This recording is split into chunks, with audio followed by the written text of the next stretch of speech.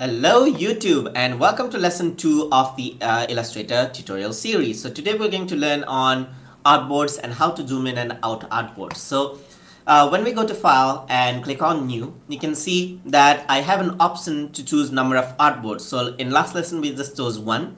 So I'm gonna say 4 artboards and spacing between the artboards to be let's do 8 artboards. And let's do 40 points of spacing and columns will be 3. Okay, and then I choose the size I want and press OK.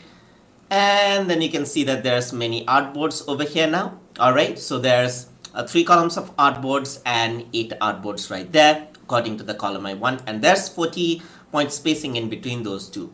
So in Illustrator, what you can do is you can draw across multiple artboards inside of Illustrator. So you can see that you can even draw outside of the artboards over here, just like this. Let me just press delete key over here. And this is useful especially because you can keep the extra elements over onto the outside so that you can design it whenever you need it. And if you want to change the size of the artboard, you can just go to the artboard tool right here. And the shortcut key over here is Shift O. And you can simply delete the artboard. So you can select this artboard, delete it, or you can just draw a new artboard if you want to. And you can also move around the artboard into different spaces. You can resize them and just simply arrange them as you want.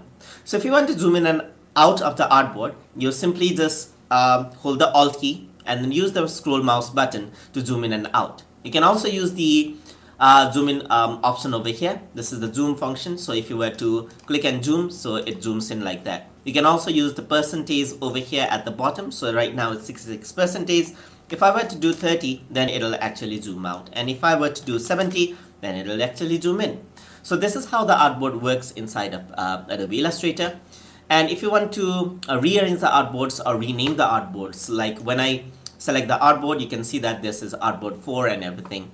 I can also go to Windows and then go to Artboards. So, or you can click the option over here.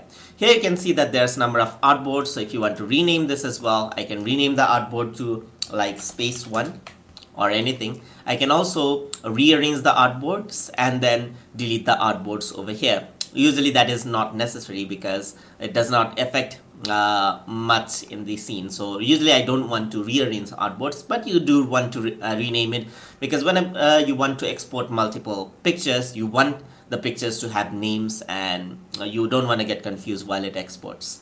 So this is how you work with artboards inside of Illustrator. Hope you guys learned something as always, and as always, please like, comment, share and subscribe.